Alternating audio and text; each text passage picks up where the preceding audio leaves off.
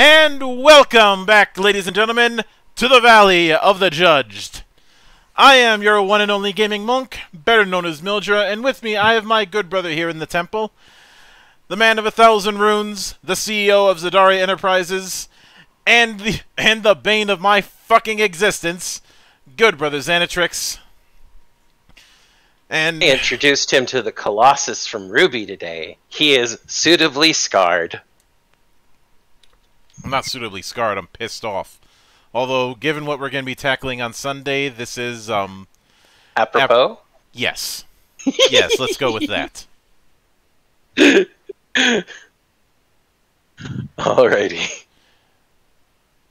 But we are tackling this week. We are tackling another class from Heavens and Heresies. This class is a mysterious bunch. No one knows who they are or what they were doing. But we do know that they all have an attitude, because their mystery is a mystery for me and you. Just let him get it out of his system, everybody. He'll return to normal eventually. Yes, we are tackling the mystery of the Druids. The mystery of the Druids.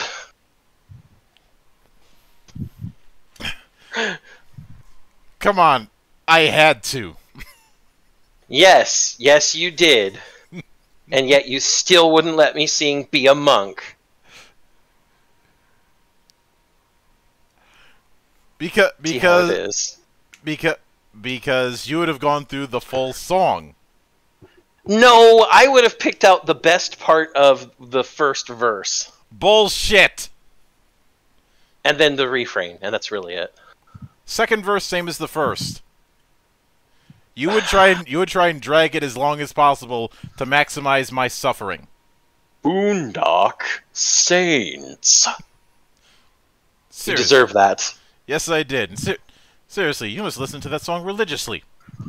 Get it? But yes, we are tackling Druids this time. And this is going to be an interesting one because this is our first proper casting class. And a full caster at that, or at least a full caster in basic D&D.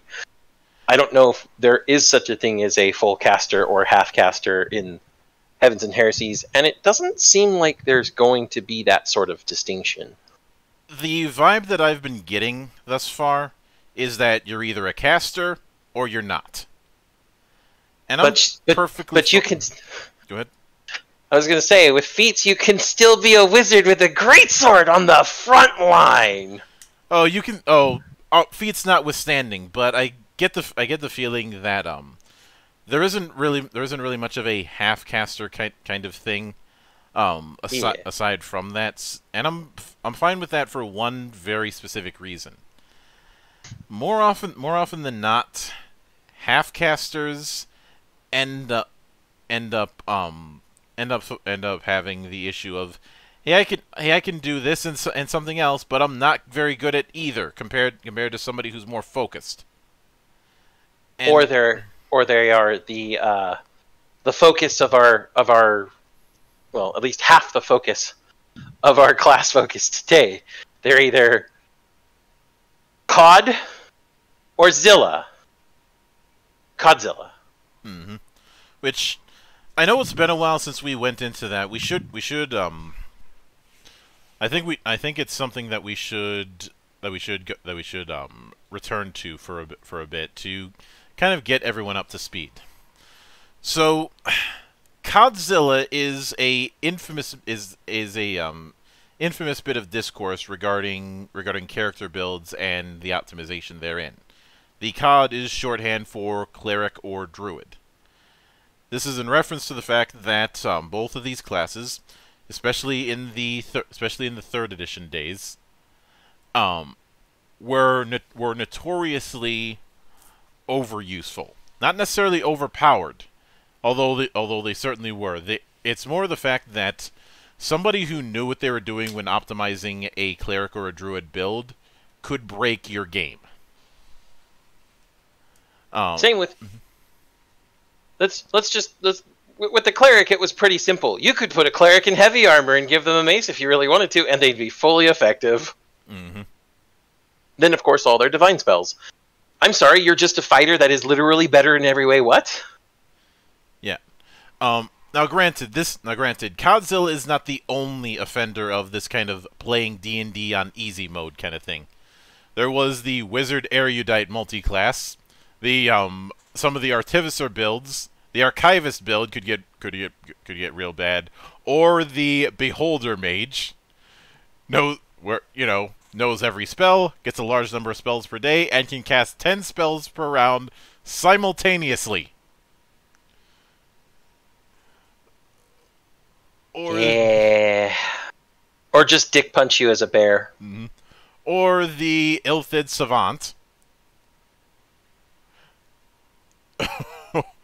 We don't get into into monster races and their dumb fucking classes. Mm-hmm. Illithid Savant can suck my left testicle. No, wait, keep those things away from me. I don't want them. And let's not forget Pun. Ah, the great thought experiment. The most broken thing ever. Want a character with literally infinity stat points? Go look up Pun, the magic kobold. Yeah. But there's, and of course there's the fact that as we mentioned, the big problem when it comes to the cleric and the druid is that D&D as a class-centric game is hyper-focused on each class being some sort of specialist in a respective field. And the countermeasures that if somebody wants to try and be in multiple fields, there's going to be penalties for that kind of thing. Which is a reasonable thing on paper. The druid and the cleric have the problem of they can do multiple things, and they can do multiple things, and they can do them well. For instance, so you need somebody to be a caster. Druids already come with divine magic out of the gate. You need a frontliner. Wild shape into a big fucking bear. You've got that covered. Especially given certain feats set up, so you could possibly have a bear and still keep armor, or just have ridiculous AC, so you're essentially a casting tank, or even worse, builds that would allow you to cast while wild shaping. Yes. Early, because you would eventually naturally get a way to cast magic while wild shaped. Mm-hmm. And during level up. This allowed you to do it at much earlier levels. And at the earlier levels where it's, actually useful. Yeah. The cleric and in the tier system, the cleric and the druid are right at the top, because even unoptimized, they're high on the food chain because of the fact that they can do so many roles so well. Effectively, they can be entire parties all by themselves. The only problem there is they don't have enough meat shields to keep things off of them. And even then, that's not always true. Circle of friends, anybody? Well, I mean, it's debatable about which of the two is the bigger offender, but I'm of the mindset of I'll take them both. Yes. Which is worse, cleric or druid? Yes. Although I will admit that the whole you cast divine spells, even though you're drawing from the powers of nature, was pants on head stupid. I think the reason for it was Because druids venerate nature as a divinity unto itself. Which, while true of druids in actual Celtic tribes in real life, in something like D&D, you have deities of nature. If we're going to be doing the whole Celtic tribes in real life, there needs to be a whole lot more human sacrifice. But you don't call druids killing anyone who comes into a forest sacrifice?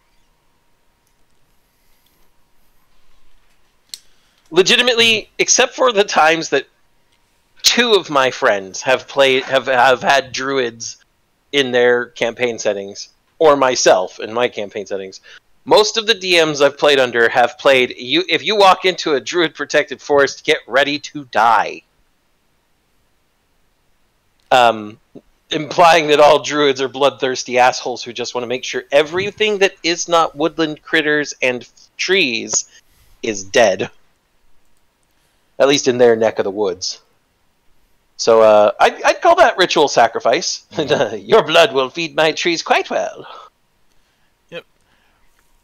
But the 5e druid is still a healthy amount of bullshit, but it's slightly less bullshit compared to what came before. I don't know if that's because of the changes to the druid or the changes to the system. I'm leaning more towards the changes to the system. Yeah, because supposedly they're like, see, we nerfed them. They no longer get animal companions, which doesn't mean a whole lot when you can wild shape into a bear at 2nd level as a bonus action. And at 3rd level, you can get an archetype that allows you to get animal companions back anyway. Yeah, so it's a kit once again with a lot of bad. You notice a lot of bad designers always bandage things rather than try and fix things. Yes, they jury rig. Looking at you, Paizo. I have no sympathy for the shit that you're currently in, because you brought this on yourself. But the fact that the druid can perform multiple roles is going to be at the crux of this kind of debate because of the fact that when you're dealing with a game with multiple players, you want to make sure that everybody can contribute, and that's already been made clear. That's a big damn deal for the design of Heavens and Heresies, which is why covering the druid in this case was going to be interesting, since the druid is a multi-role character,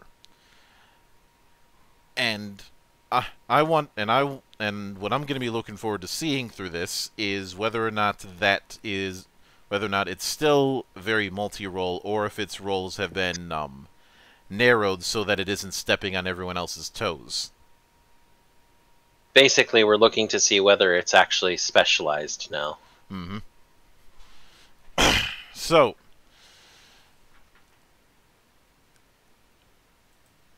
and what I find especially interesting is that the druid blurb. The druid blurb at the start is a dwarven druid. That's not a combination you see often. It's not really something you see that often. That's true. As a druid of the moon, some might confuse me as an adherent of Lunaris. They are mistaken. The light of Lunaris may aid in defining the creatures of Mirari, but I derive my power from the soul font itself, the source of all life, the most ancient of energies. Look around, experience the life which surrounds you. The joining of the soul and the material, that is what life is. I can see their connections, and more than others, I can attune to those connections. I can assume their shape. My circle is one of empathy. To truly feel what it means to be alive as another. I experienced that firsthand. My form is malleable not due to arcane magics or eldritch understandings, but instead due to my full acceptance of the natural, the eternal. The soul font has chosen me as its guardian, and I intend to protect it. Yes, that is a much better Scottish accent than the first time, but the barbarian that we were reading was one of madness, so the change in accents was intentional. And secondly, There's no way I'm trying to affect this as both Scottish and feminine, because I imagine Idrissa Nightshade is a female druid.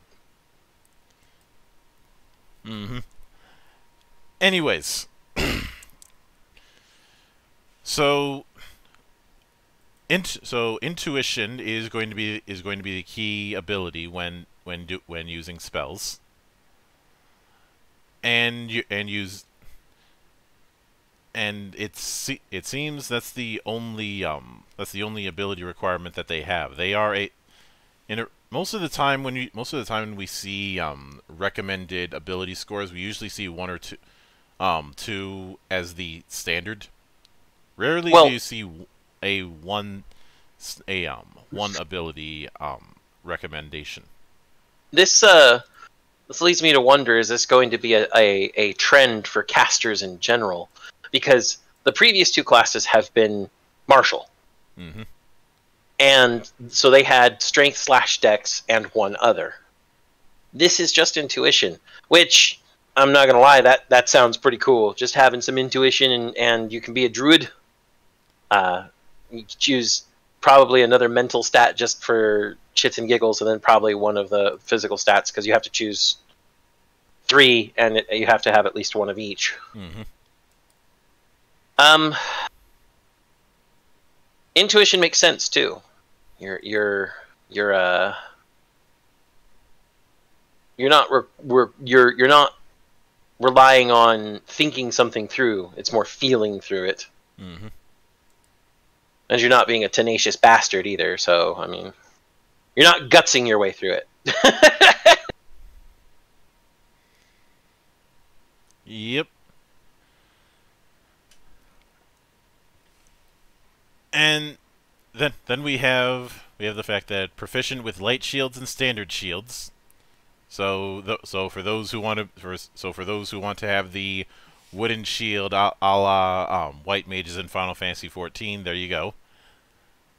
Simple proficiency with unarmed strikes and 2 subcategories of your choice. So you can have your Kung Fu Druid if you want.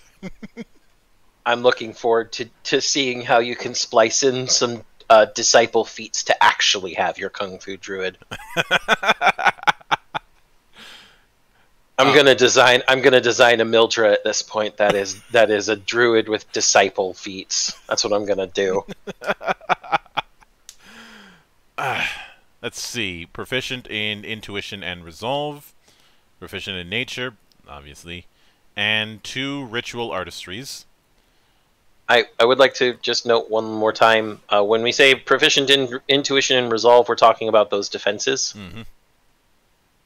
Just want to be we get on Tanner about, you might need some clarification there. I figure we should be just as precise. So then we have the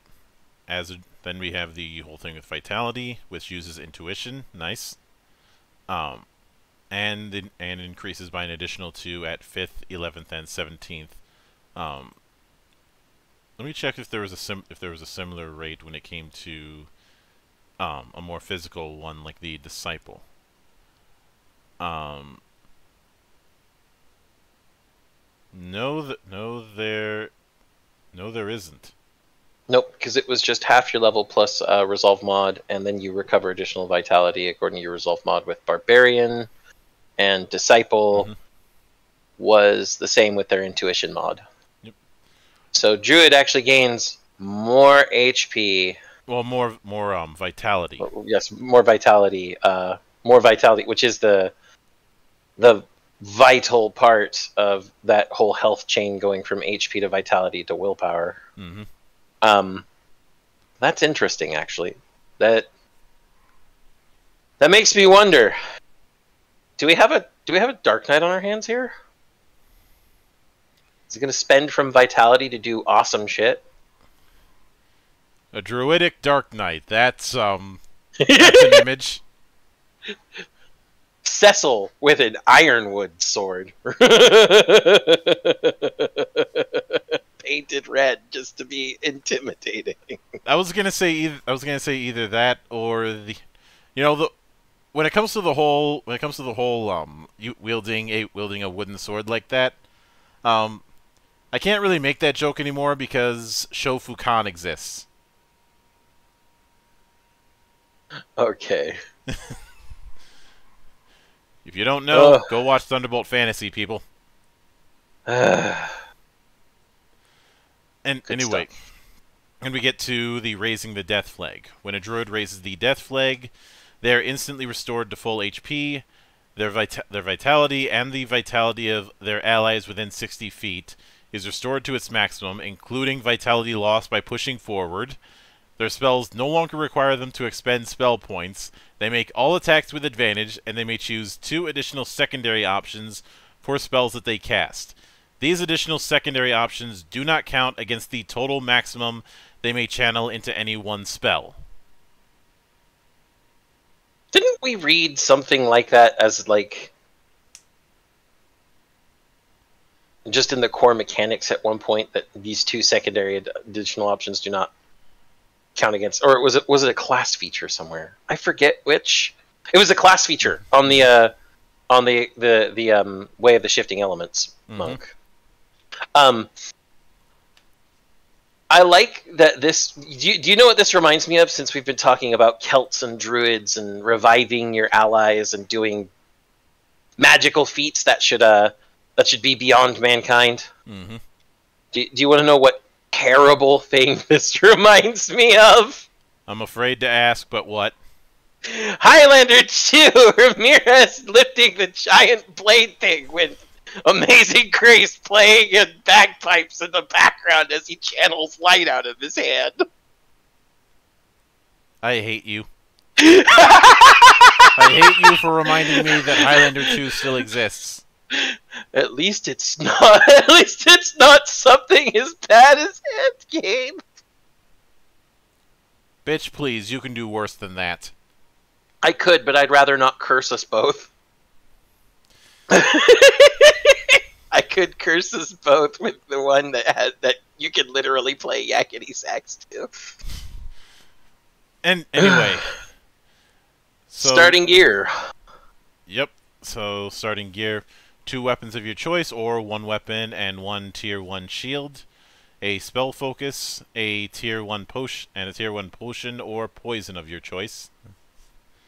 Now, looking at the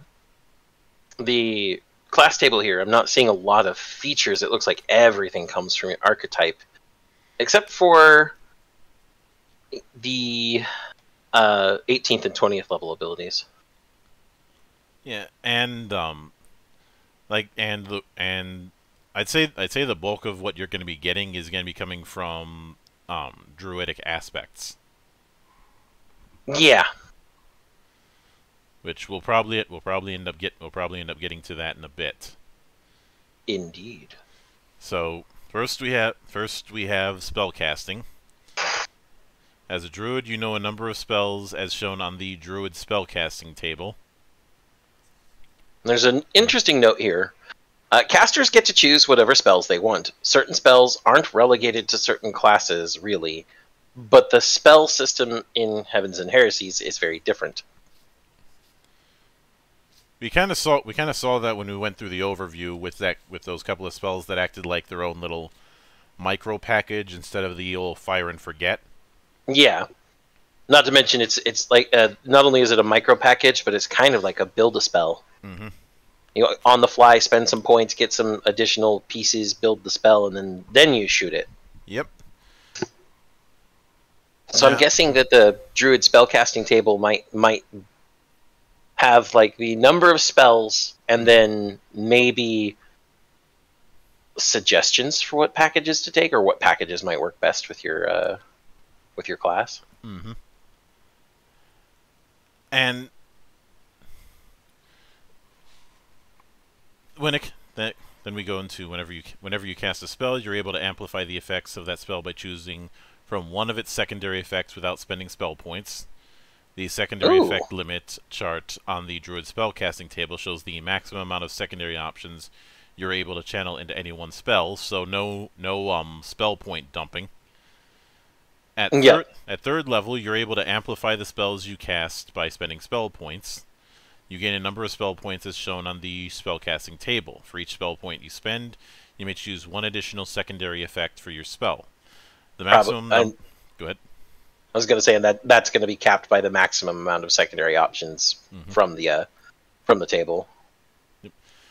The maximum number of spell points you may have at any given time is dependent on your level, and you gain all of your expended spell points after a rest. In addition, whenever you push forward, you regain a number of spell points depending on your level as well. The number of spell points you recover and your maximum spell points are shown on the Druid spellcasting table under the recoverable spell point section and the maximum spell point section respectively.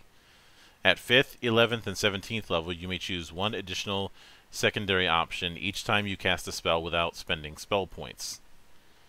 And so, yeah, the spellcasting table that we see just below it, it definitely it just defines, you know, these limits and these points. So, spells known is 3 up until 9th level, where it is 4 for the rest of your career. Maximum spell points starts at 2, but eventually caps out at 6, starting at 14th level.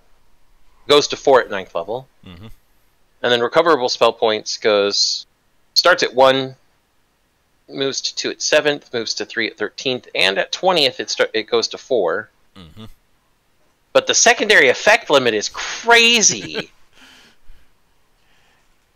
I'm sorry, 4 secondary effects at 7th level? And remember, at 5th, 11th, and 17th, you get an additional secondary option that doesn't require spell points. So at 17th level, which is where you get 7 secondary effect limit, you could apply 4 of them. 1 from the actual spellcasting feature level 1 effect itself, and then 3 more from 5th, 11th, and 17th, without spending spell points.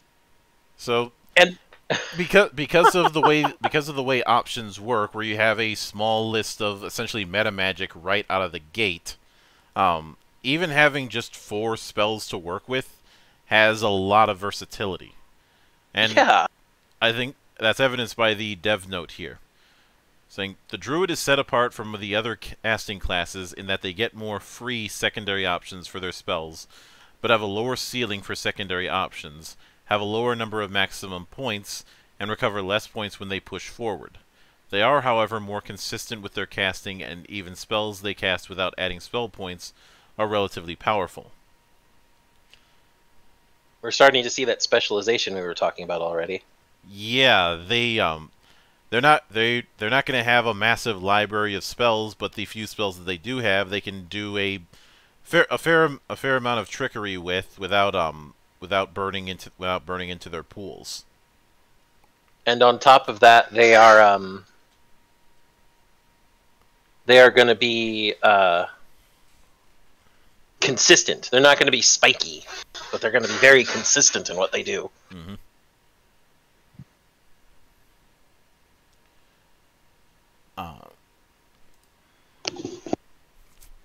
So then, the next thing that we have is Druid Craft. Druid Craft. You can speak the language. You learn the secret language of Druids. You can speak the language and use it to leave hidden messages. It's clear he doesn't speak the language. You and others who know this language automatically spot such a message.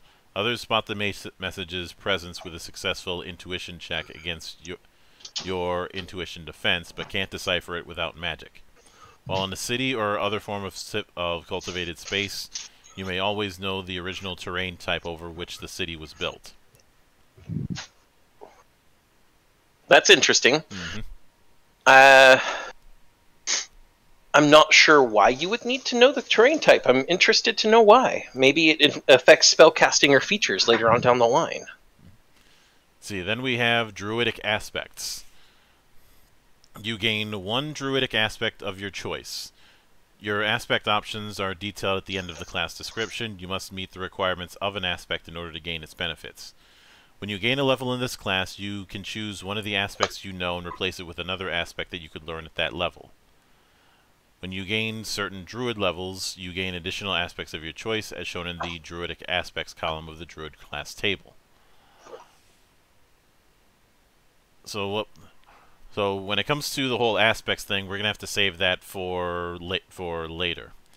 Yep. I'm debating about whether or not we do that before or after we do archetypes. If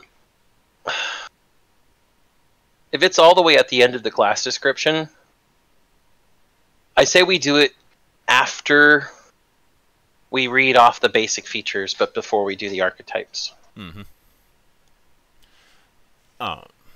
Let's see. Then we have archetype, which is it works as you'd expect.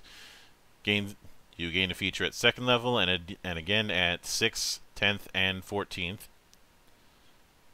We also gain, and that's at 2nd level. At 2nd level, we also gained Resplendent Life, where you can allow allies within 15 feet of you to make use of your vitality as if it were their own. Now it makes sense why they get more vitality for free. Because I was almost right about it being a Dark Knight. Almost. Instead, it's a shared vitality pool. Mm-hmm. But that's still spending. You're still somehow magically spending from your life. So I'm going to call that a technical correct, the best kind of correct. Mm-hmm. Let's see. At 5th level, you gain a spellcasting feat as a bonus feat, and you'll gain another one at 11th and 17th level. At 18th level, you gain Timeless Body. Your fortitude and focus increase by 2. You suffer none of the drawbacks of old age, and you can't be aged magically. We saw that one on the one of the disciple archetypes too, or was it just on the disciple? I think it was an archetype specifically. I think it was the perfected soul. Yep. And the perfected soul, but Kurt Hennig isn't here. You're funny. I'm from Minnesota. I'm legally required to make that joke. But what is legal is not always moral, monk.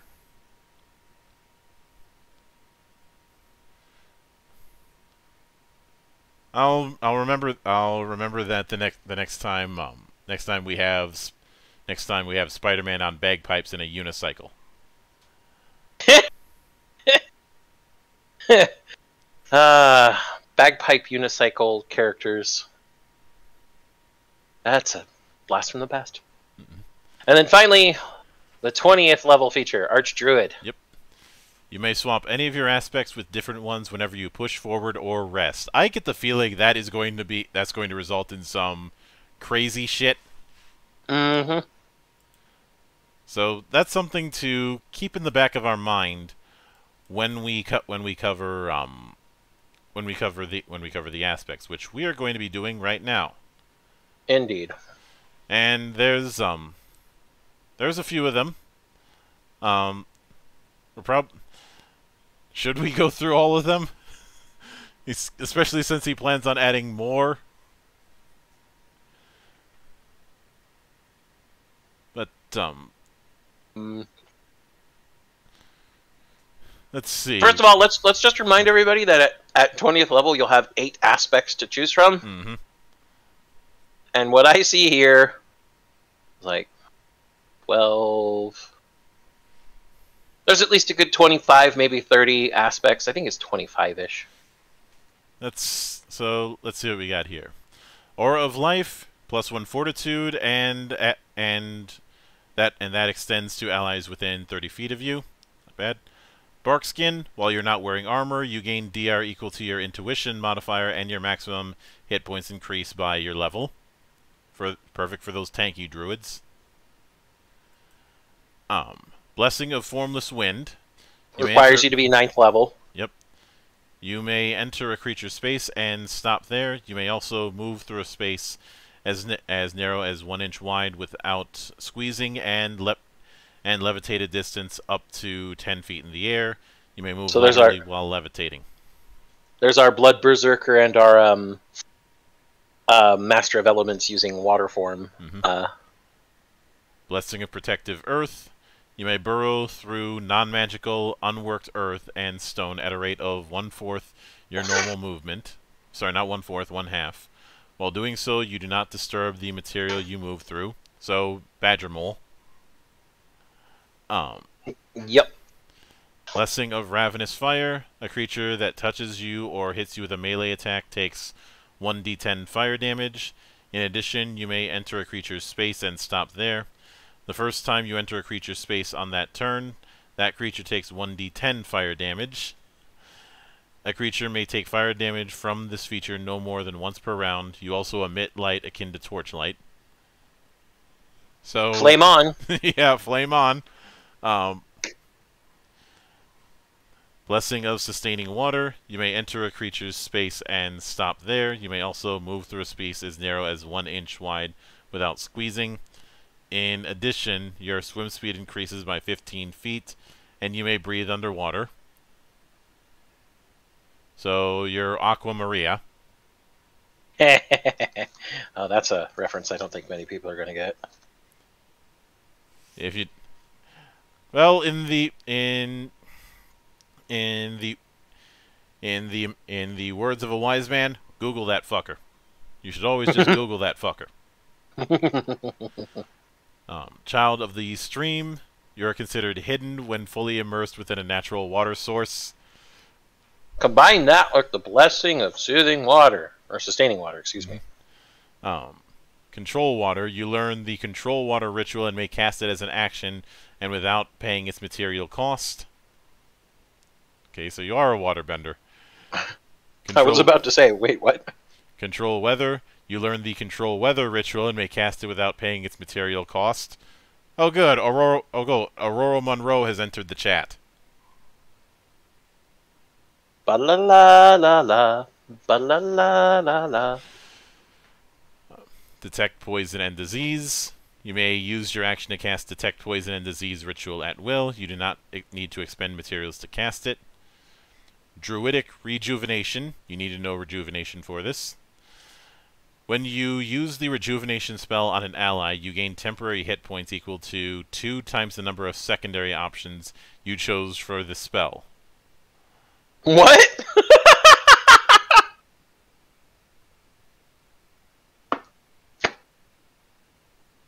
And since you're going to be stacking secondary options as much as possible, that's nice. Mm-hmm. Let's see, Elemental Infusion. You must, in order to learn this, you must know either the Fire, Ice, Poison, Acid, Lightning, Wind/Water, or Thunder spell. Basically, any of the elemental spells. Yep. Once per turn, when you channel one of the prerequisite spells through a weapon focus, you may increase your threat range with that attack by 1. That's nice. Elemental Protection. Choose a damage type among the following: Fire, Cold, Acid, Poison, or Lightning. You gain resistance to the chosen damage type. If you already have resistance to the chosen element or gain resistance later, you gain immunity. You may change your choice after a rest. False Appearance. As long as you're surrounded by natural terrain, rocks, plants, trees, etc., you are indistinguishable from the surrounding terrain while you remain motionless, making you hidden 3 to other creatures. They can, of course, notice that a bush that was not there when they previously looked. This feature does not change your size. So by standing still, you become...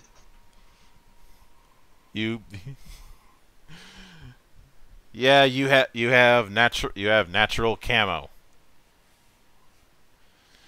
You don't even have to strip. You don't even have to wear anything skin tight or strip butt naked to do it. My name is the Lorax. I speak for the trees. Let's see. Locate creature. You learn the locate creature ritual and may cast it without paying material cost. Mantle of Autumn. When you are hindered, you may ignore 2 severity. When you are weakened, you may ignore 3 severity. Interesting. Let's see. Mantle of Spring. When you are afflicted lightning, you may ignore 2 severity of the condition. You gain resistance to lightning damage. Mantle of Summer. When you are inflicted fire, you may ignore 2 severity of the condition. You gain resistance to fire damage. Anyone feel like casting Immolation on themselves? Let's see. Mantle of Winter. When you are afflicted cold, you may ignore 2 severity of the damage. You gain resistance to cold damage. Oh hey, it's Midwest and Canada simulator. Everybody's freezing their asses off, and we're like, it's not that cold, guys.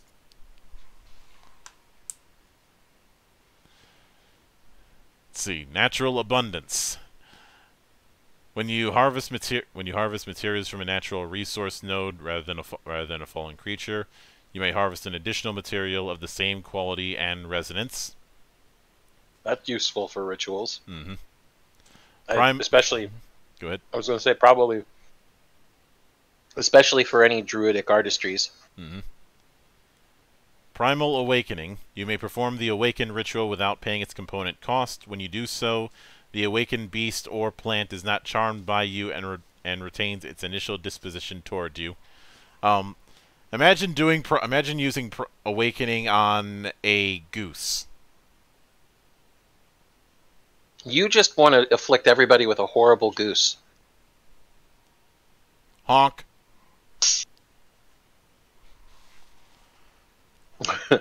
Primal connection. I've already told you that I have my incidents with Canadian geese at work. Yes. Yes, I know. Or yesterday, turkeys. Turkeys are stupid, though. Yeah, but a panicked turkey is still a problem. Hit it on the head, you'll be fine. Unfortunately, I don't have the means to just shoot the thing and have my turkey dinner for the next month. Turkey sandwiches. Primal connection. Your connection with nature allows you to expand the source of your magical abilities into the ground beneath you. Summoning the natural energies around you, you may cast any spell with the range of melee on a target within 15 feet of you.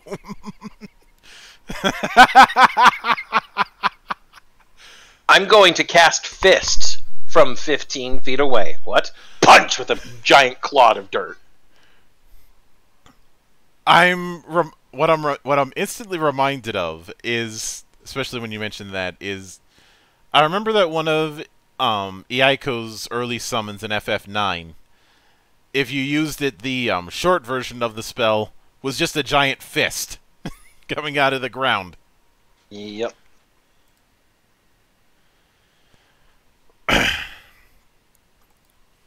But, let's see, then we have Savagery.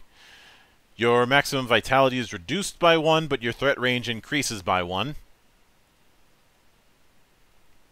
Interesting gamble. Speak with animals. You gain the Speak with Animals feat while affected by this aspect. Sylvan. Again, my name is the Lorax. Sylvan Speech. You may cast the Speak with Plants ritual without paying its material cost. See, I told you there was the Lorax. Although, I'm not sure if I'd take that because, well, you remember having conversations with Ents. No, I was dead before they got the first word out. Takes them all fucking day just to say good morning. You'd have to have a level 18 druid to talk to Ents. Mm-hmm. Although the bigger question is, would you even want to? No. Slash and burn, my friends. And let's see, then we have Spirit of Rejuvenation. Allies within 30 feet of you are healed for 2 hit points for each vitality you expend to heal yourself while pushing forward. Again, the reason for the expanded vitality pool. Let's see, Sung from the Earth. Requires proficiency in forging. Now we know why it was a dwarven druid.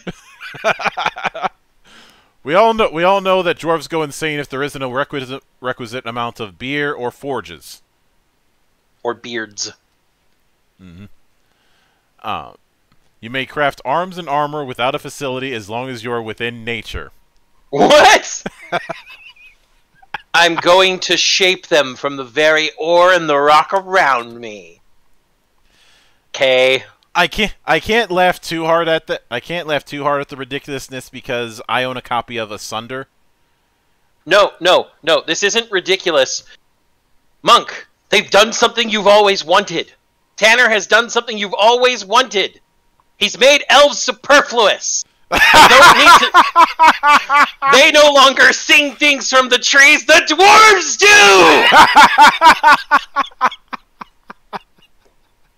Elf? Fucking elf? No, you can't...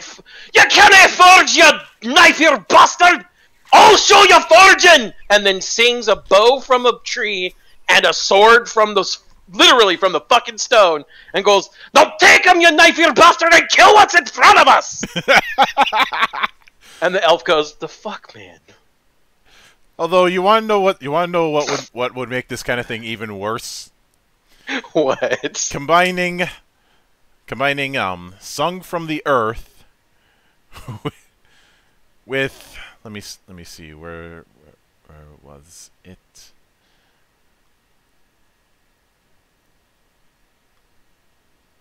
Come on.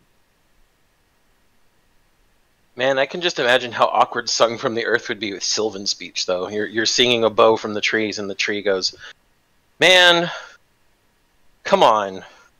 Is this what they mean by taking a pound of flesh?" Oh. Imagine combining aspects of Sung from the Earth with Primal Connection. "I'm going to forge a sword that comes up to the ground and kills you." Amen. I'm sorry, but Sung from the Earth makes me happy. I like that. Yeah, I just have this mental image of a vine growing up from the earth, right behind somebody, tapping them on the shoulder. They turn around, then they get smacked with a hammer. I can see that happening. We would call it I don't know, the singing hammer. Mm-hmm. Let's see. Then we have the Thread of Life and Death. When a threatening creature within 30 feet of you dies, you may use your reaction to expend a vitality. If you do, you may heal yourself and your allies within 30 feet of you. The total amount of healing you may distribute is equal to your intuition modifier plus twice your fortitude.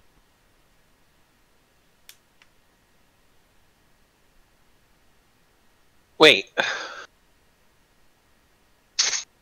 So if a creature that's threatening you is dead, you spend some of your extra vitality to heal everybody. Yeah. You hold on. You absorb HP from dying enemies. You cast vitality.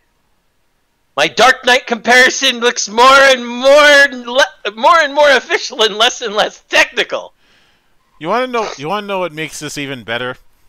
And you probably already saw this image, but somebody did a bit of fan art of Frey from FF14, the guy who teaches you how to be a Dark Knight and then later you realize Frey was never there. Frey was dead all along. Somebody drew him holding an AK.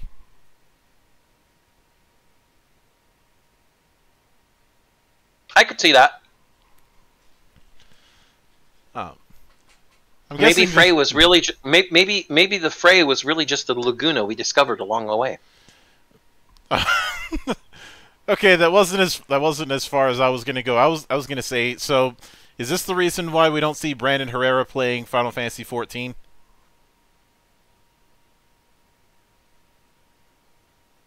I'll have to ask him. Well, that and he's probably too busy getting shot at in Tarkov. You know, and dying. Or fondling his new Type 1 AK-47 unnecessarily. Anyway, toes in the dirt. Attacks made to move you or knock you prone are made with disadvantage. We're going even further with this fucking dwarven druid shit. I fucking told you. The elves are fucking superfluous at this point. And we have beast shapes. Hey, look! everybody! It's the thing druids are known for! When you adopt this, and it's got the most amount of text. When you adopt this aspect, you may expend a vitality and use your action to magically assume the shape of a beast. Form of an eagle! Yeah, it's like the Wonder Twins, except you're not fucking useless. When you transform into a beast, you can assume the shape of a wild animal. The appearance of the animal is up to you, but the creature of choice cannot grant you any additional abilities beyond those listed below. For example, you may choose to transform into a bat rather than an eagle, but doing so would not grant you blind sight. When you transform into a beast, you may choose from the archetypes below. Each archetype grants you a specific bonus and allows you to assume a range of different sizes. You can stay in beast shape for a number of hours equal to half your druid level, rounded down. You then revert to your normal form unless you expend another use of this feature. You can revert to your normal form earlier by using a 10-foot quick action on your turn. You automatically revert if you fall unconscious, drop to 0 hit points, or die, obviously. If you would transform into a creature that is smaller than tiny, you transform into a tiny size category version of that creature. Imagine doing this with transforming into, say, a ant. Or a cockroach. An ant the size of a cat? No, thank you. Ants are annoying enough as it is. I'm just sitting, or even worse, what about a scorpion the size of a cat? We have those already. They're called lobsters. Yeah, but lobsters are delicious. Apparently so are scorpions. I've had neither. I probably will have neither. And anyways, while transformed, you may still speak, attack, and cast spells, but cannot perform any artistries. Some habits die hard. Mm-hmm. We'll probably end up coming back to this later on when we do spells. When you transform, your hit point maximum and total does not change, nor do your ability scores. If you are brought to 0 hit points, you revert out of your beast form. You retain the benefit of any creatures from your class, ancestry, or other source, and can use them if the new form is physically capable of doing so. However, you can't use any tools or perform ability checks which would require human hands. And finesse, like picking a lock, for example. Your equipment merges into your new form or changes shape to fit it. Worn equipment, including armor if you are wearing it, functions as normal, though the GM decides whether it is practical for the new form to wear a piece of equipment based on the creature's shape and size. And then we have the 4 archetypes. So let's see, we have Beast of the Land, a wolf, increases your that's movement. that's just an example. Yeah, increases your movement by 10 feet. Beast of the Trees, your climb feat increases by 15 feet. And its example is a spider. Mm-hmm. Beast of the Sea, your swim speed increases by 15 feet, and you may breathe underwater. And its example is Gargura.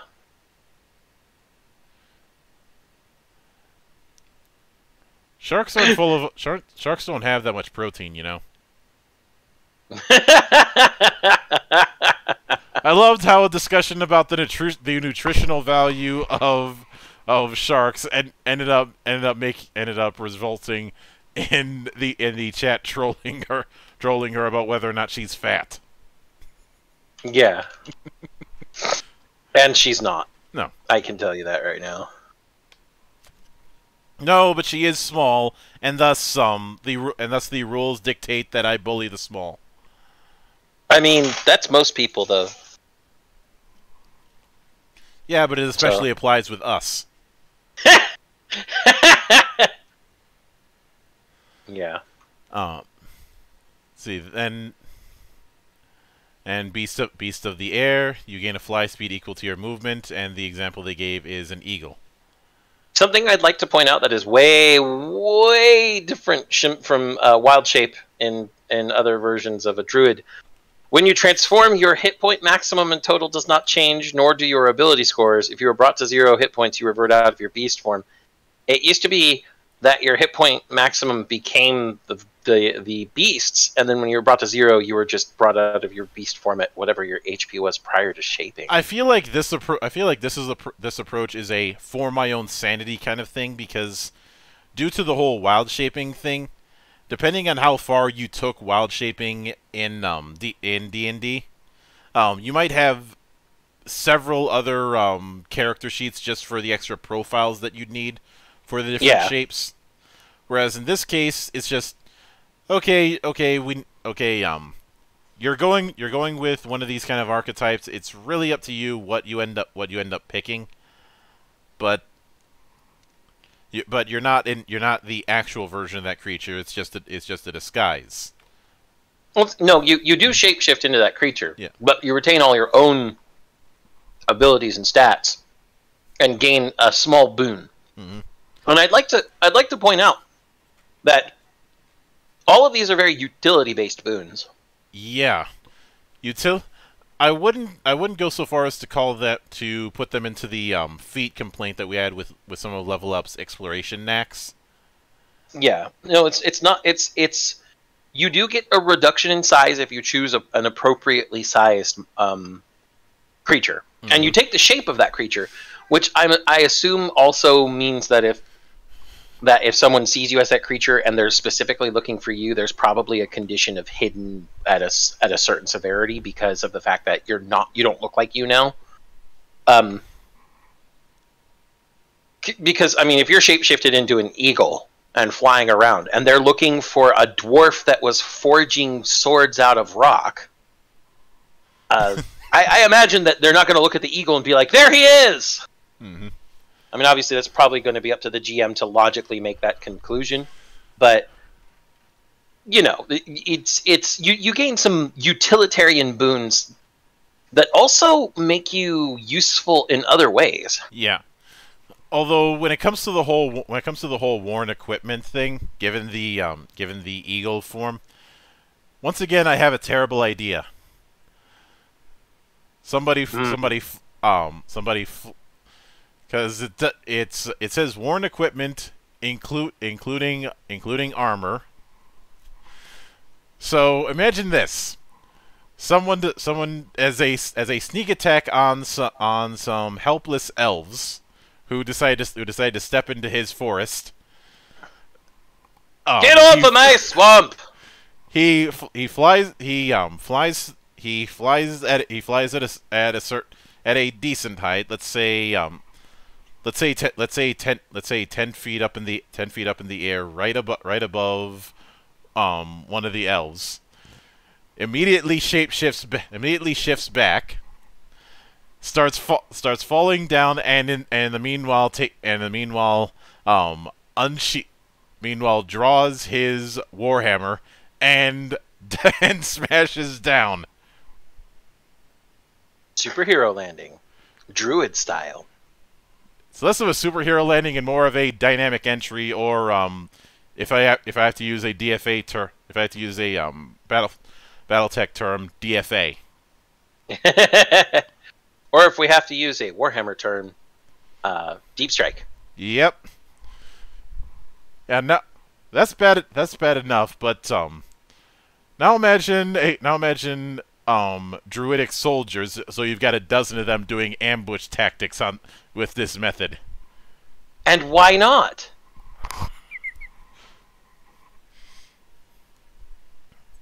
So let's say in this situation the elves decide to come and they see a druid and they go, we have a whole small company of dwarves waiting in the wings, isn't there? It's like, yeah, look up. and thus we have the dwarven deep strike maneuver. Hey, I mean, it works. Mm-hmm. And I'm pretty sure that would technically count as attacking while against an enemy flat-footed. Depends on if they Depends on if they weren't paying attention to the fact that there were way too many birds in the sky. Although let's be honest, if we were soundtracking that, you would totally use Ride of the Valkyries, wouldn't you? Would I go with the stereotypical Ride of the Valkyries, or would I look for something? Actually, no. Let me raise you one. Vorax Symphony. No. If it's dwarves, and you have a dwarven deep strike, even though it's druids, it's going to be the base drop for what was the song?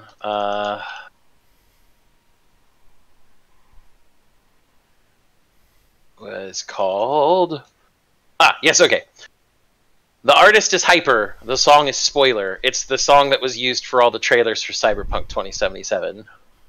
The bass drop is when they all start dropping out of the sky. You're like, why do I hear boss music? Boom! I was gonna go with either that or the early Sting from Diggy Diggy Hole. Oh, Yogscast. So that brings us to the archetypes, and there's only 4 of them. And one of them is still in development. Mm-hmm. So the first one we have is Circle of the Land. Nature is power. From the lightning-filled tempest to the serene wood, there is magic in all things. A druid of the land understands this. They form both the land and its magic to their will, intertwining and manipulating both to their own ends. So first, and this is where go ahead. This is where that aspect of druid craft, where you can always identify the original terrain type, is going to come into play. Yep. So much for that. Chekhov's gun jamming. Oh, I didn't think it was going to jam. Tanner has pulled that trigger every fucking time. Well, it's his name's Tanner, not Tommy Gun.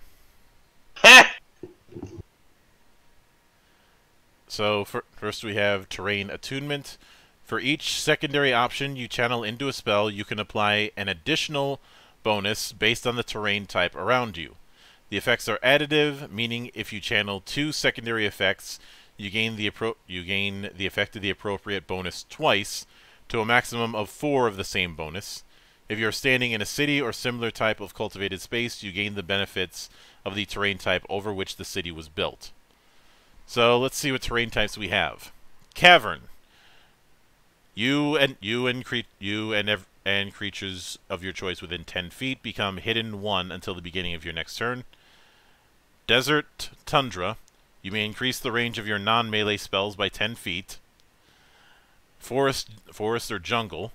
You and conscious creatures of your choice within 10 feet of you gain 2 temporary HP. Grassland or Plains. You may remove 1 severity of the afflicted, weakened, vulnerable, or stunned condition from yourself or a creature within 10 feet of you.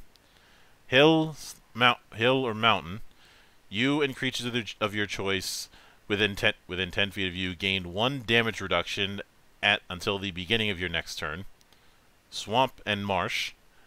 Your movement and the movement of creatures of your choice within 10 feet of you increases by 5 feet until the beginning of your next turn. And underwater and coastal. Your swim speed and the swim speed of creatures of your choice within 10 feet of you increases by 5 feet until the beginning of the next turn. There's a note saying something else needs to be here in case they're just on the coast and not in the water. So that's probably going to be revamped a little bit. I have a point of clarification, especially after having read Disciple in one of their archetypes. The hidden condition given to you by Cavern, is that a condition that technically counts as darkness for the purposes of the Disciple that of Shadows? I'm guessing it probably does not. This just seems like you're hidden. But if it's technically making a phantom cavern over you, which is what makes you hidden, it could technically count. I get the feeling that's going to be one of those GM's gonna call it at the table kind of things. Yeah, likely. I just, you know me, I try to think of all the angles. Mm-hmm.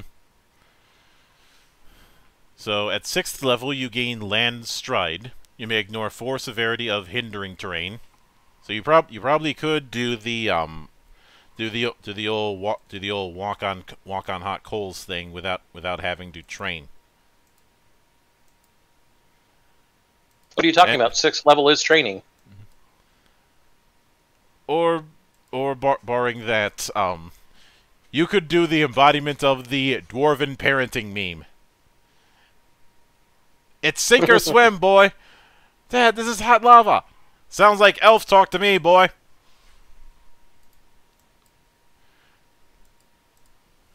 Let's see. At 6th level, you also gain Primal Invigoration. When you cast a spell, you may expend a Vitality and choose an additional secondary option for that spell. Doing so does not count against the total number of secondary effects you can channel into one spell. Only a single Vitality can be expended in this way for each spell that you cast. As if they didn't have enough spell options as it is. This allows you to break your upper limit.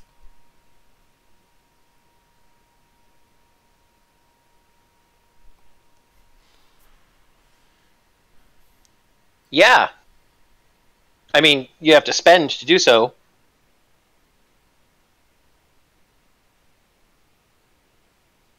And you can only do it with 1 extra Vitality. Mm-hmm.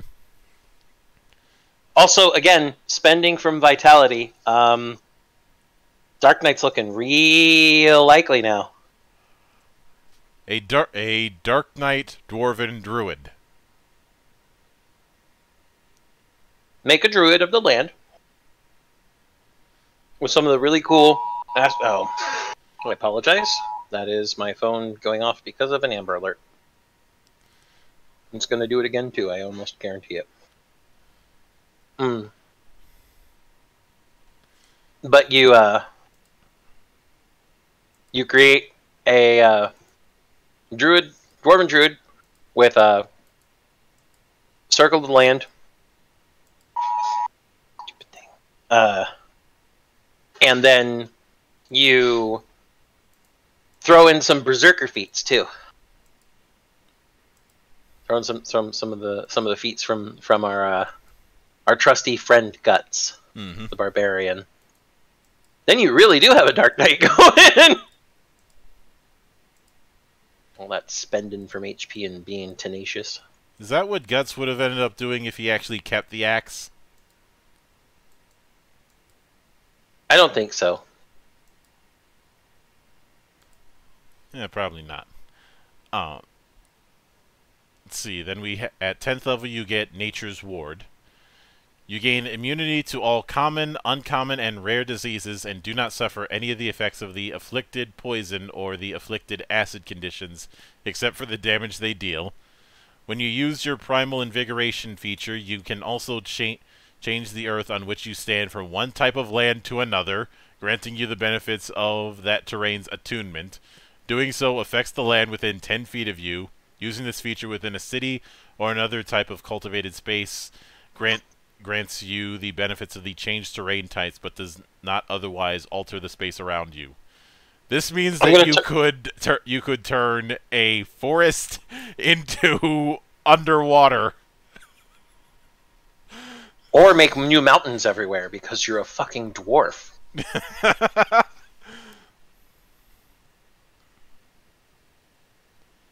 No more trees now, Knifear. Only mountains. See, and at 14th level you gain Nature's Sanctuary. You gain a damage threshold equal to your intuition score, and bonus vitality equal to twice your intuition modifier rather than your intuition modifier.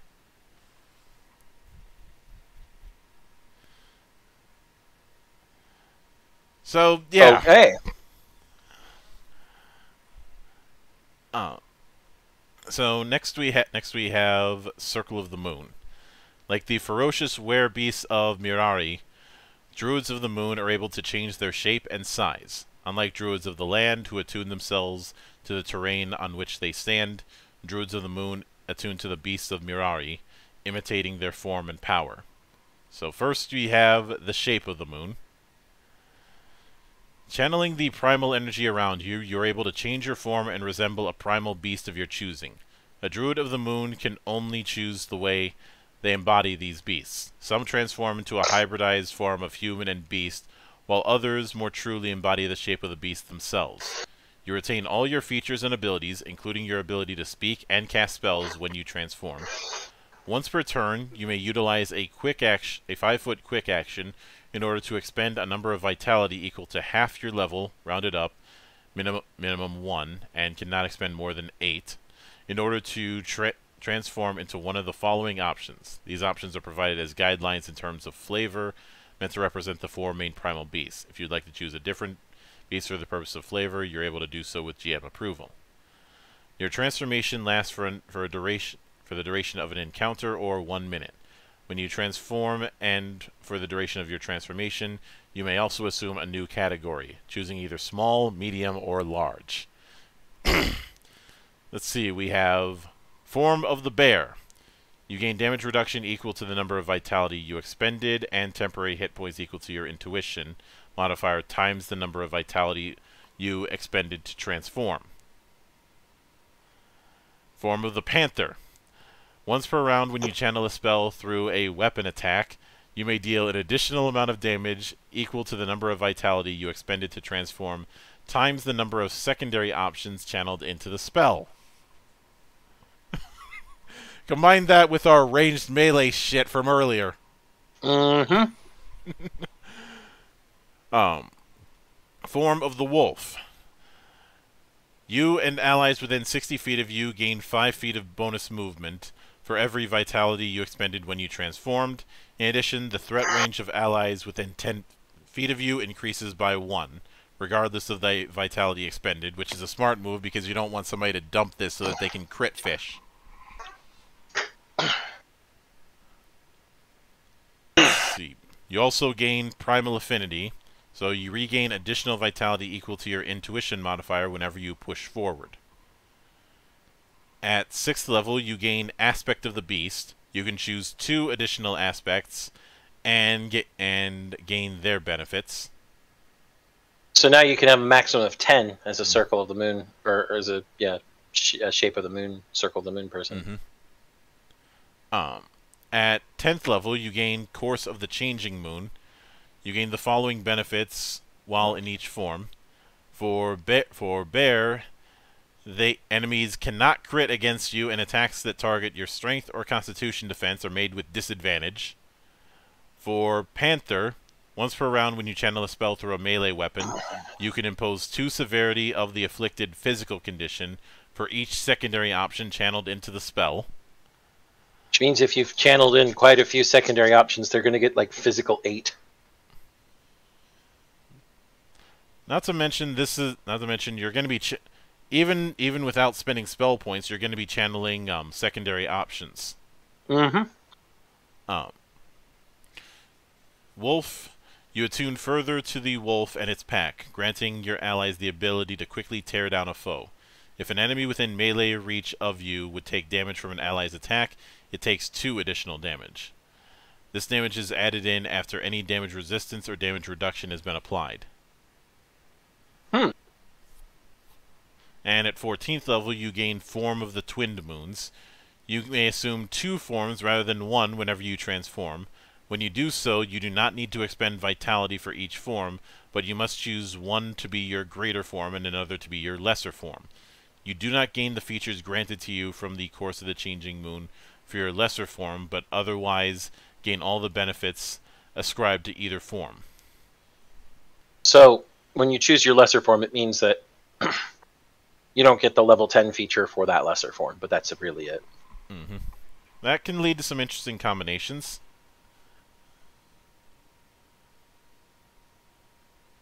Let's see, and then we have Circle of the Veil. The veil separates all things: life, death, nature, civilization. Each of these are the faces of a coin, and the veil is the material between them. A druid of the Circle of the Veil understands this liminal area, the place between places, and is able to channel that space in order to find the truth about all things.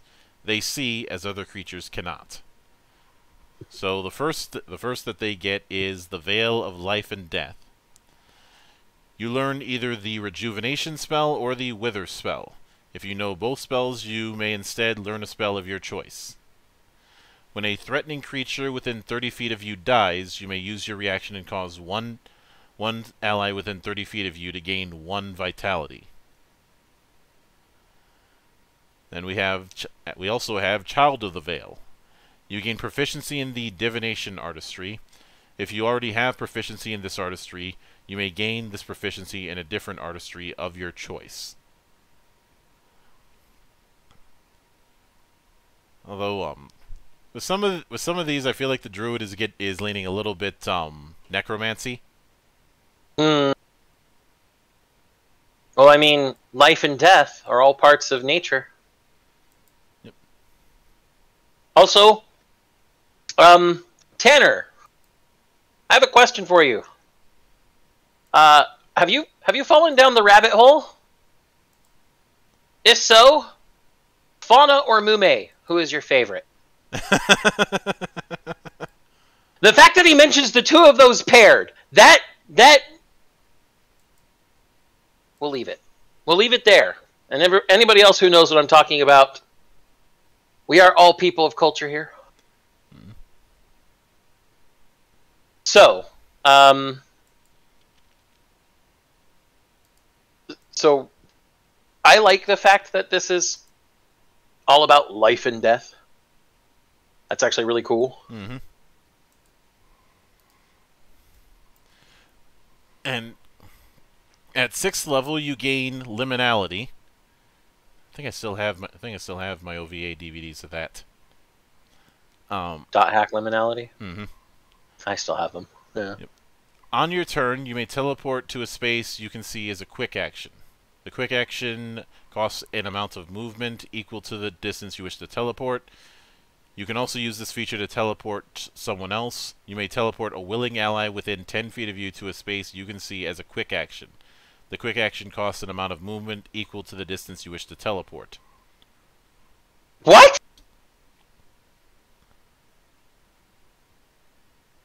Teleporting druids? This is even better than the Deep Strike! This is way better than the Deep Strike! You do them both! You do them both! We have druid ninjas. This isn't even ninjas, this is just druids teleporting in the middle of your shit. Mm-hmm. They're like, hi! Or even better, hello there. Obligatory. Yep. At 10th level, you gain the True Nature of Things. You may expend a Vitality in order to perform a Tier 1 or 2 Divination ritual without providing the ritual's material cost, and you increase your Intuition score by 2. It's nice. And then, at 14th level, you gain the Illusion of Space and Time. Oh, is this that... Oh, do we become Buddha Bubba? You know, Mr. Time is an illusion from Atla. Your movement increases by 10 feet. If you and your allies would be outnumbered in an encounter, you may choose one ally to act twice each round. This ally takes another turn in the encounter each round, gaining another action and movement. It does not gain any additional reactions in the round. For the purposes of determining the number of allies, do not count those who are unconscious, though unconscious allies must still take their turn. Increase all of your mental ability scores by 2. Man, the Veil not only gives you all this divination, life, and death stuff, but it really pumps your mental ability scores, which means you're going to be a big spell slinger with this one. Yeah, although with that teleporting stuff and additional movement, especially given certain I know what these druids are. I know what these druids are. Surprise, motherfucker. No. It's an old name, one that some people cursed and others thought were blessed. Whiz robes.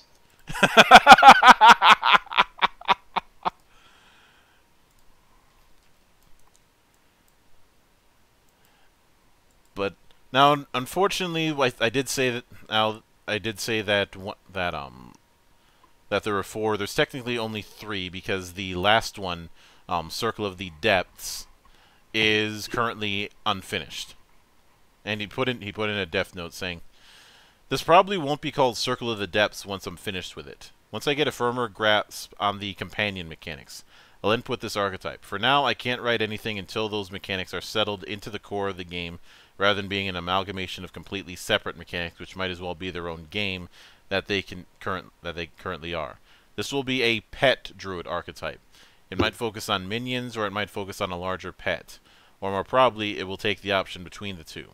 Update: I have been recently putting a lot of work into these mechanics, but they are not yet finished. This archetype will be available soon. Its main mechanics include treating your pet as your own weapon, meaning you can channel spells, secondary effects through it, sharing your own aspects with those of your pet, and others." It'd be funny as hell if that meant that you could wild shape your pet. It's likely more that you could only share druidic aspects that would make sense. I don't know. Having a pet squirrel that all of a sudden turns into a big ass bear is amusing to me. Yeah, but then that's a big ass bear with only like 2 HP.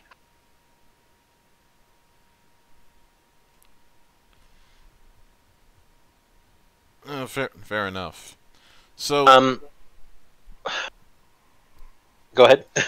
when it comes to the circle of the depths, obviously there's not a whole lot we can go over yet. If down the line while we're doing this series, the circle of the depths or whatever its name is when the time comes does get added in, we'll give it a once over. Mm-hmm. But I want to take this time to call back to what we discussed earlier on. So when we started this out, we had mentioned that that our major problem with druids in vanilla D&D is the fact that they end up being able to do too many roles at once. And do them better than some people who are supposed to be focused on those roles. Mm-hmm. And I know some people will say, but they can't do skills. There's already spells to work around that. There's always been spells to work around that. Yeah, that's one of those things I hate. But when it comes to this one, I did notice a bit of a pattern that a lot of their features aren't all that direct. Compared to most of their features seem very utilitarian. Very utilitarian or back row. Yeah. It's not saying you can't have a frontline druid, but the druid seems to be leaning more into support and the whole a lot from a little, especially given the fact that they're not going to be swimming in spell slots. But they are going to be swimming in secondary effects. Mm-hmm. God, there's a... I say that the specialization we see here, even with all the archetypes, is that the druids are magic tinkerers. They play around with the fabric of magic more than any other type. While this means that they don't have necessarily the same depth of knowledge into a single area, which would manifest as more spells known, it does mean that they know how to apply more permutations to a single spell than anybody else, which manifests as their higher maximum secondary spell count, or secondary spell effect count. Mm-hmm. On top of that, I really like. I'm not gonna lie. Druid of the Veil, Circle of the Veil, totally my sort of thing. I have the ability to do life and death stuff, teleport you, and see the future. That's so cool. And again, Tanner, Fauna, or Mume? Your answer is your answer tells me what your culture status is. You're a man of culture no matter what, but let me just say degrees of culture. There are degrees of culture, and let me just say, Crony, trumps all. Just saying. Best girl.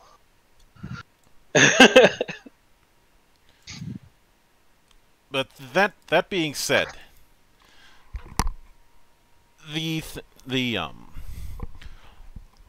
what I do now, obviously, given the fact that, unless I'm mistaken, I don't think that there is a specific spell list for each of the casting classes.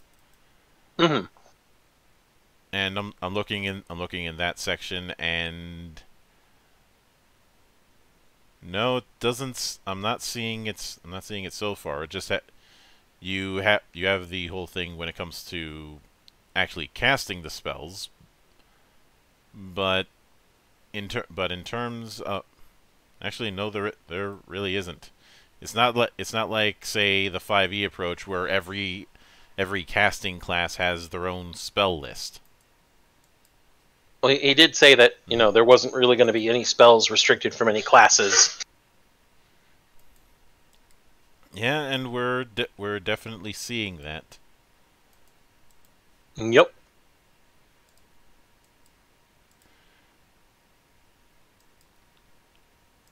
And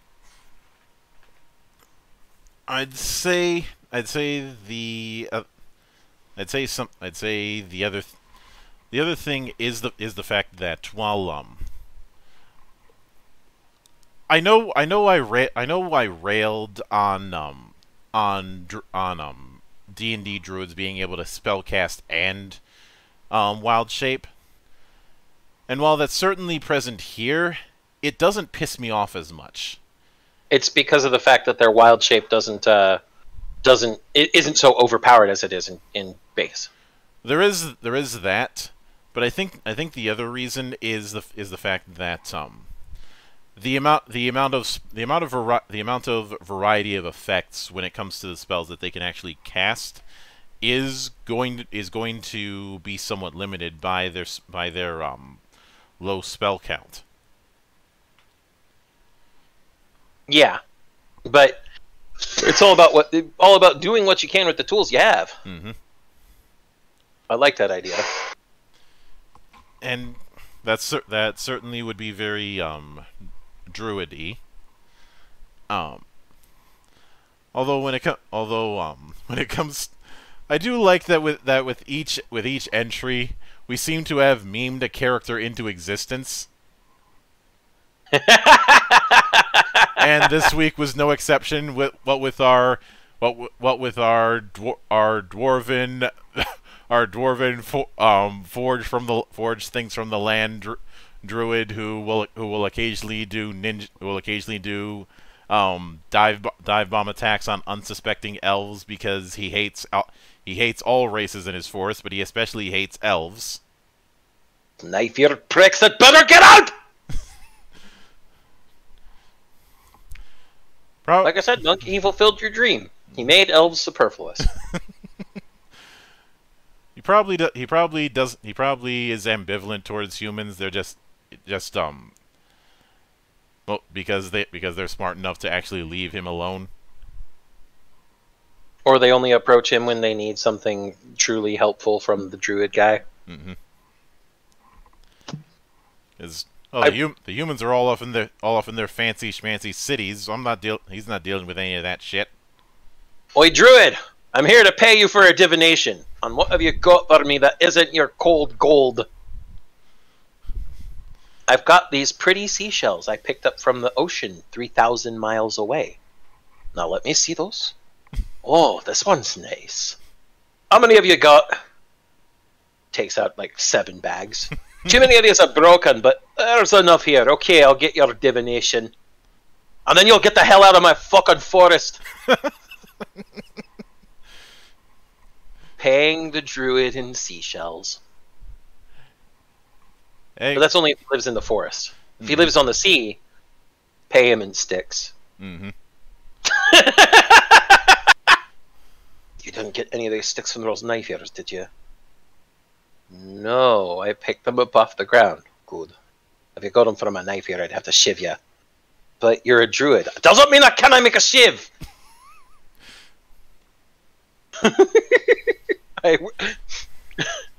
If I could draw, I would want to draw all this.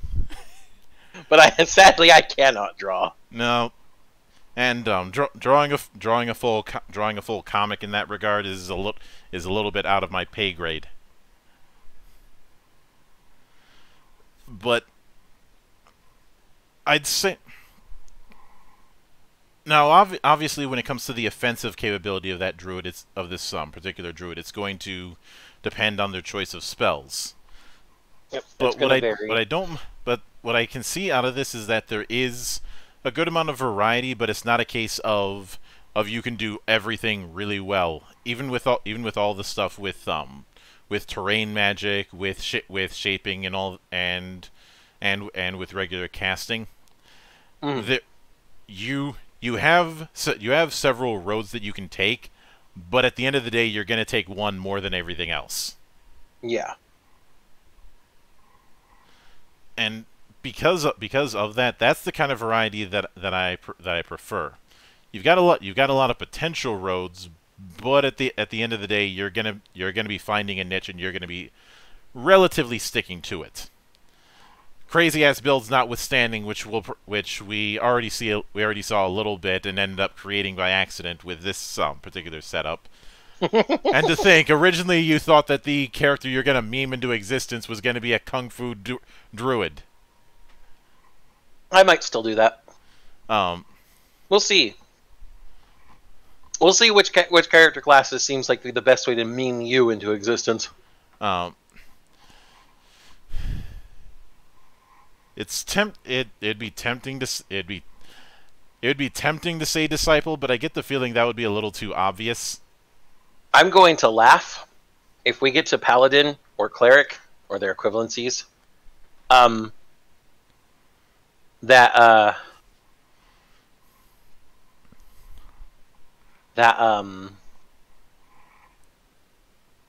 If they fit, and you can just stick a few disciple stuff on top of it, and make a kung fu priest or a kung fu monastic brother who has proficiency in gaming dice. Although the former example you gave, wouldn't you just end up making me a Taoist priest?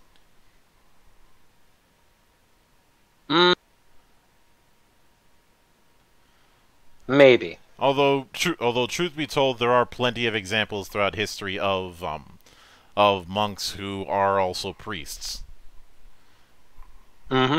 Mostly because you have to be properly ordained when it comes to certain rituals. Yes.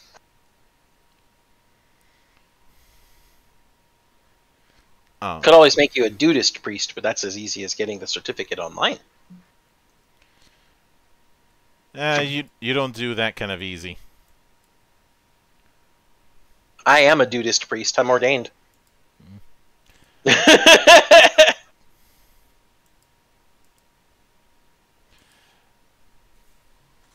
But let me see what's gonna be next on the docket, because we ended up going relatively quick on this one. So next one's gonna be fun. It's D&D. It's D&D's favorite whipping boy of gimping in the name of mob balance. It's the feeder. Yeah. So next week I get to once again rant about how fighters are disrespected in D&D. Because they are, and anybody who questions that, you might want to look long into your own soul and wonder who hurt you and why their name is Wizards of the Coast. Or fuck it, even TSR isn't immune.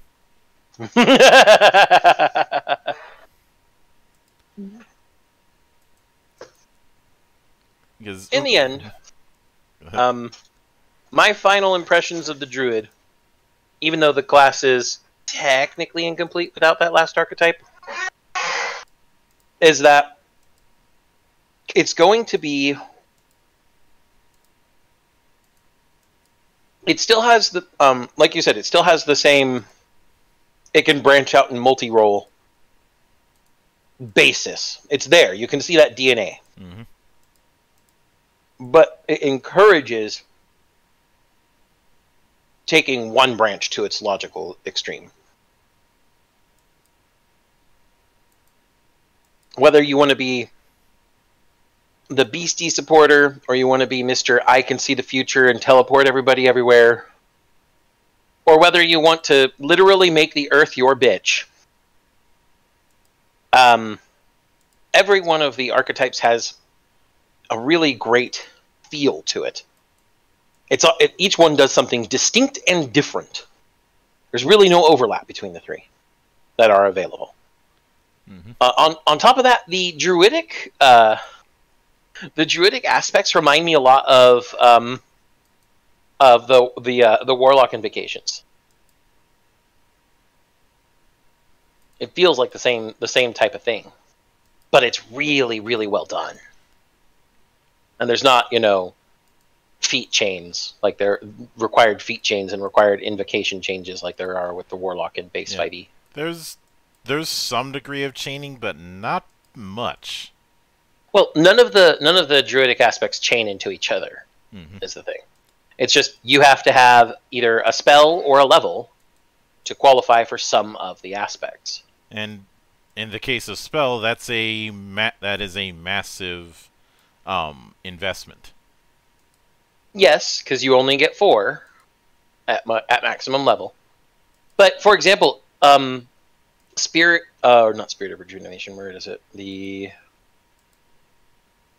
Druidic Rejuvenation, the Druidic aspect that says you have to know the Rejuvenation spell. Mm-hmm. If you're playing a Druid from the Circle of the Void, or Veil, excuse me, mm-hmm. Circle of the Veil, you can get the Rejuvenation spell for free outside of your 3 to 4 normal spells. Mm-hmm. Because I assume that any spell given to you by these features is a spell outside of what's on the Druid's spellcasting table. It's extra.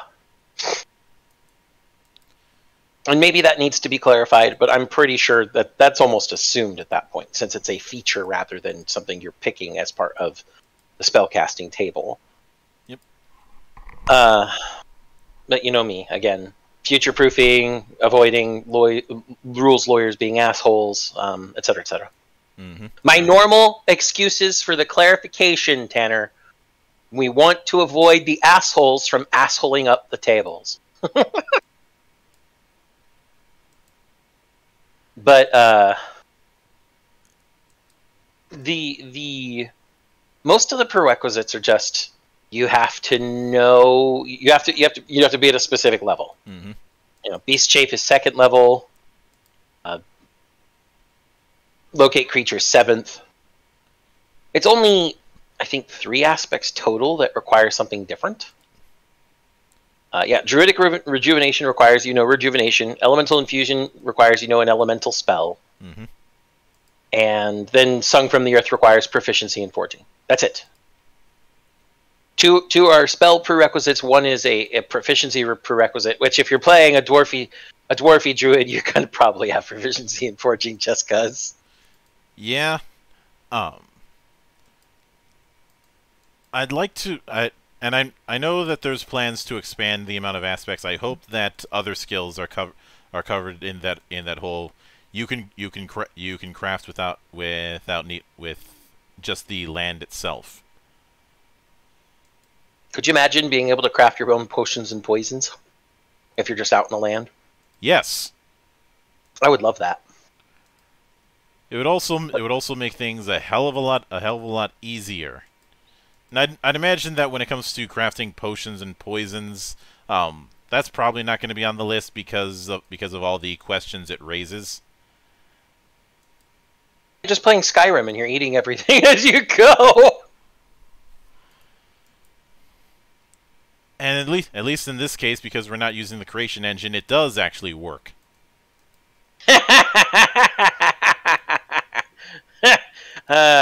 It just works. It just works, little. People buy money grows it. I can't sing it while laughing, monkey. You know, some people seem to have the impression that I just hopped on a bandwagon when it came to picking on Skyrim. This is not true. I've been picking on the Elder Scrolls for over a decade. I'd been picking on Elder Scrolls since Oblivion. Well, I'd been picking on Elder Scrolls since Daggerfall. Same. Even though Daggerfall is a pretty good game. But, you know, Rails. But I think that's as good of a capstone as any. So, like I said, next week we'll be looking at the fighter. Expect to hear me yell about the caster non-caster discrepancy again. Linear fighters, quadratic wizards. Look, if you want me to stop bitching about this discrepancy, stop putting it in your fucking games, people. It's really that simple. This ain't rocket science. But with all that said, once again, a sincere thanks to everyone who took the time out of their schedule to come onto the show and enjoy the madness. And there will be plenty more where that came from, as there always is here on the open bar of the internet. But until then, on behalf of the good brothers present and not present, my name is Mildra. I am your gaming monk. Stay fucking frosty, everybody.